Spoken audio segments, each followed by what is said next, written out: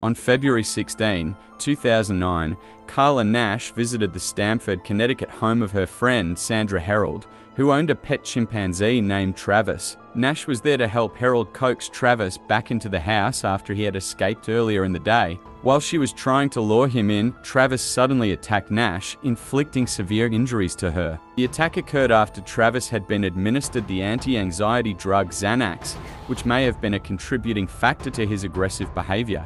After attack, Charla was left severely injured, blind, and without hands. This incident is considered as one of the worst animal attacks on a human in the United States. It is not conclusive to say that the drug was the direct cause of the attack, but it could have been a contributing factor. It brought attention to the dangers of keeping wild animals as pets and also giving them any medication that is only intended for human use, especially without consulting with a veterinarian.